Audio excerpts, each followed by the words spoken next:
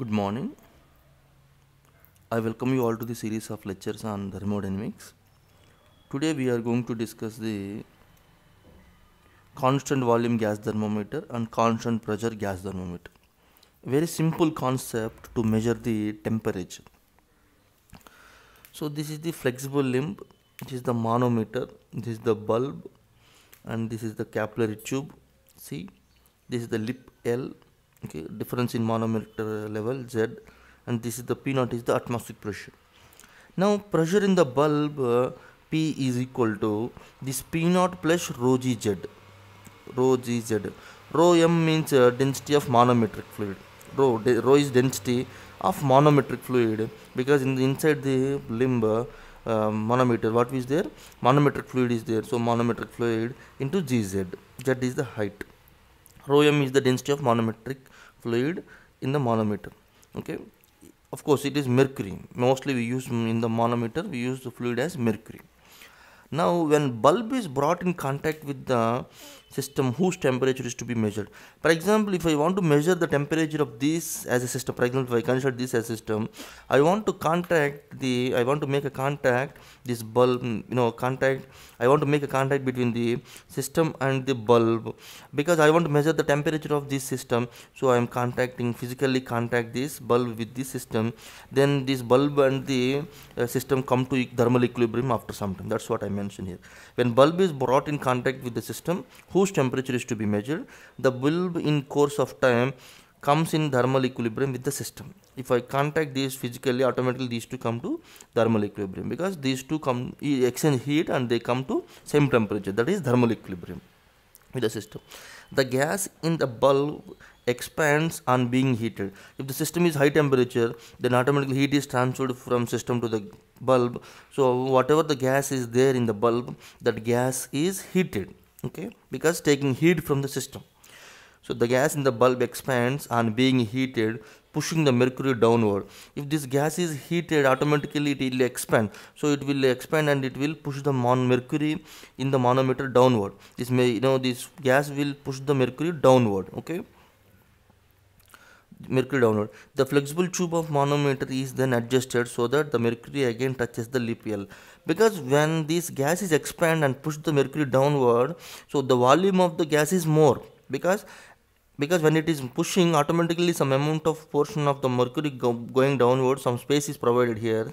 So this space is also occupied by the gas, so the volume of the gas increases. But the concept is constant volume gas thermometer. So that means we have to maintain gas volume as constant. So for that, what we need to do, we need to adjust the flexible tube such that this manometer, mercury inside the manometer will go and touch the lip L again. So what happens if this mercury will go and touch the lip L? This gas, whatever this gas is there in the capillary tube and bulb will go to same level. So volume remains same. You understand? First is expanded so that the mercury will go down. Some space is provided here. That space is occupied by the gas. So volume increases. To maintain constant volume, we are adjusting the flexible tube so that the mercury will go and touch the lip L. Again, this point, so that the volume of the gas remains constant. That's the concept. The flexible tube of the manometer is then adjusted so that mercury again touches the lip L. The difference in mercury level Z is recorded. This Z value changes. This Z value is recorded now, and pressure of the gas the bulb is estimated. Z is recorded, and pressure P of the gas, that means pressure P of the gas is in the bulb, that is the gas pressure in the bulb is estimated. How is estimated? Let us see. Since the volume of the trapped gas is constant, this volume of the trapped gas in the bulb and capillary tube is constant. From the ideal gas equation, what is the equation? PV is equal to MRT. The ideal gas equation, PV equal to MRT. So from this I can write, if I come here, PV is equal to RT.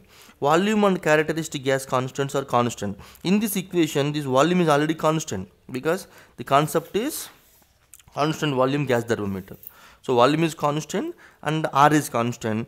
Then this delta P is equal to V into R into delta T, which indicates from this delta T is equal to V by R into delta P. V by R is a constant, so it is not changing. From the above equation, from this change in pressure, that is delta P measures the change in temperature. Change in pressure measures the temperature. Okay, change in temperature. That is, the temperature increase is proportional to pressure increase. If temperature is increasing here, for example, if the temperature is more amount of temperature, it has high heat, it having more temperature, so automatically its bulb temperature is also increased, so which will increase the pressure. That increase in pressure measures the increase in temperature. That's what he mentioned. That is, the temperature increases is proportional to the pressure increase. So here the thermometric property is the pressure. Now let us switch over to the constant pressure gas thermometer. In constant pressure gas thermometer, same story. In constant pressure gas thermometer, the mercury level have to be adjusted. In constant pressure gas thermometer, the mercury level have to be adjusted to keep Z constant. To keep Z, if Z is constant, the pressure remains constant. Okay, even if the volume is changing, if it is heated, it increases the temperature and it will it will expand, so that this mercury level changes, right? Automatically the volume is changing here, but the pressure is constant here. Okay, to make Z constant, we are changing the pressure. Okay, in constant pressure gas thermometer, the mercury level have to be adjusted to keep Z constant. This mercury level is adjusting to keep Z constant. Okay, and volume of gas, which would vary with the temperature of the system, becomes the thermometric property. That means here, if pressure is constant, from this equation you can write delta T equal to P by R into delta V. Okay, same story, whatever we did here, same you will get here, P by R. See, that is, the temperature increase is proportional to the volume increase. Here the rate of increase in volume changes the temperature value. That means, the temperature increases is proportional to volume increase. So rate change in volume measures the change in temperature. Here the thermometric property is the volume. In constant volume gas thermometer, thermometric property is the pressure. In constant pressure gas thermometer, thermometric property is the volume. Thank you very much.